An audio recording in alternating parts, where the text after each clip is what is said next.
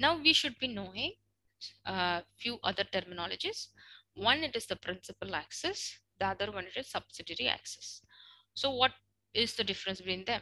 How to differentiate? So the principal axis, when to call that as a principal axis? Okay, if the molecule has only one axis, no other axes are present.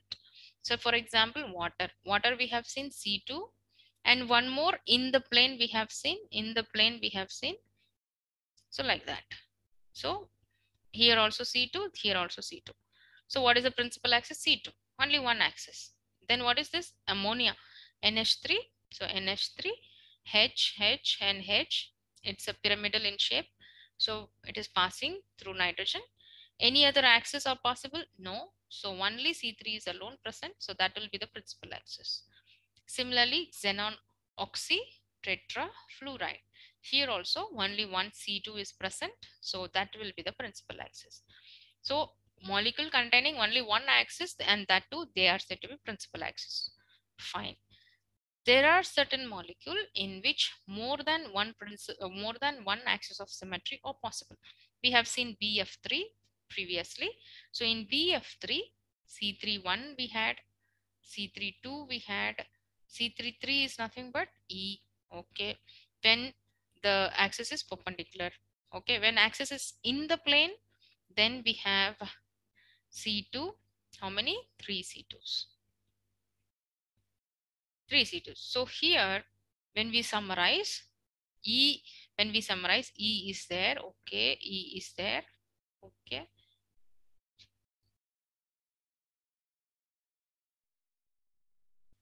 Okay, E, then 2 C3s, then 3 C2s when we are summarizing for BF3. Now, among this, which is the principal axis? Whichever has got higher order axis, then that is said to be the principal axis. So when you are comparing C3 and C2, which has got higher order of axis? C3. So C3 will be the principal axis. So this is the principal axis. So in that way we have to, so whichever the axis containing higher order, that is said to be the principal axis. So here C3, which is actually perpendicular to the molecular plane, this is the principal axis. Then others are said to be subsidiary axis. So we have seen xenon tetrafluoride. What is that xenon tetrafluoride? We have seen C4, we had 2 C4s and 4 C2s were present, isn't it?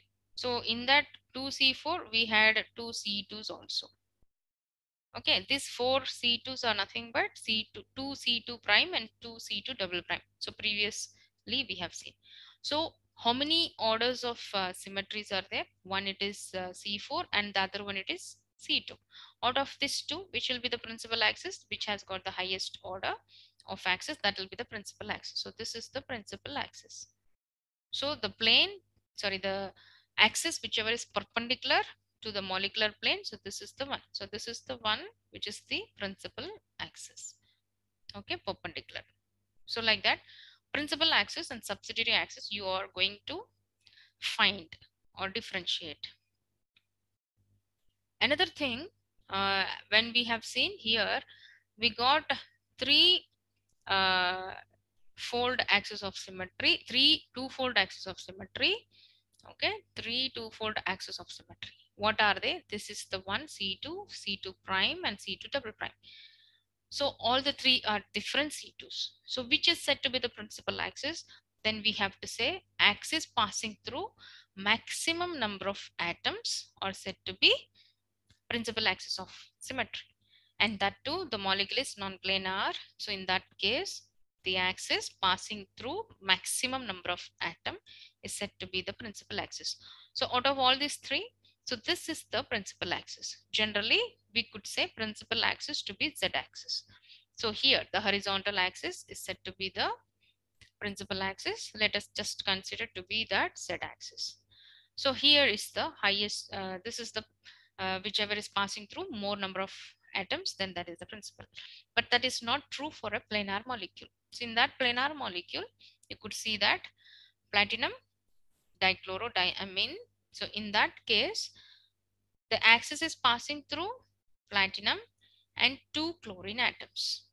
But that is not the principal axis. We have to take into account the axis whichever is perpendicular to the molecular plane. That is the principal axis. Okay, so this is the case with the planar molecule. So in that way, the principal axes are identified. The rest of the axes, they are said to be the subsidiary axis. So in this case, what are the subsidiary axes? So C4 is the principal axis, and this C2, they are the subsidiary axis. Similarly here, C3 is the principal axis. This C2 will be the subsidiary axis. So what they are saying, subsidiary axis here in case of BF3, what is that, student? BF3, what is that we have seen? E comma 2 C3s, okay, then 3 C2s. So which is the subsidiary axis? This is the one. How many subsidiary axes are present? 3 subsidiary axes. So this 3 number is actually got from this. I mean, how many, what is the highest order of symmetry? That will be reflecting the number of subsidiary axes. So 3 is the highest order of axis. So how many subsidiary axes? 3 subsidiary axes will be present. So that is what is shown here. Here also you could see 4 is the principal axis. Fourfold axis of symmetry is the principal axis. How many C2s we have got? This one, 4 C2s. Okay. This C2 is actually in C4. So this we are not taking. So subsidiary axis. What is that subsidiary axis? After fixing the principal axis, there may or may not be additional C2 axis present. If such C2 axes are present, they are called as subsidiary axis, which will have the following characteristics. Their number will be equal to the order of the principal axis. So order of the principal axis, C3 is the principal axis. How many C3s we have in BF3? How many C2s we have? 3 C2s. So that is what I said. Their number will be equal to the order of the principal axis. How many C2s? 3 C2s. And 3 is equivalent to what? Order of the principal axis. They are lying in the directions perpendicular to the principal axis. So in BF3, when we are seeing BF3, so this is the principal axis we have seen. Then what about the subsidiary axis? Subsidiary axis containing in the plane. So this is actually perpendicular to the principal axis. Then no molecule will have two-fold axis. That's what I said. C21, then C22, which is nothing but E. So no C2s will be present. No C2. I mean, two-fold axis will be present. That is, 2C2 is not possible because of this reason. Then molecules will have 3 two-fold axis, but 3 two-fold axis is possible, and that is what we have seen in allene, okay, previously. Then regular tetrahedral molecule possesses 3 C2. One more example, CH4. Here also we have 3 C2s. How do you get 3 C2s? One, it is passing through x-axis, the other one it is passing through y-axis, the other one is passing through z-axis. So like that, 3 different C2s are possible. Thus, the object having a principal axis Cn can have either no subsidiary axis at all or no NC2 axis as subsidiary. Only 2 possible combinations of principal and subsidiary axis are possible. What they are, a Cn can combine with either no C2 or NC2. Okay, no other combinations are possible.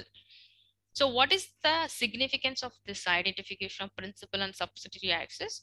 In another symmetry element, that is plane of symmetry, we'll be discussing the various planes with respect to that of the principal axis. So once you identify principal axis, then you could recognize the various symmetry, plane of symmetry elements.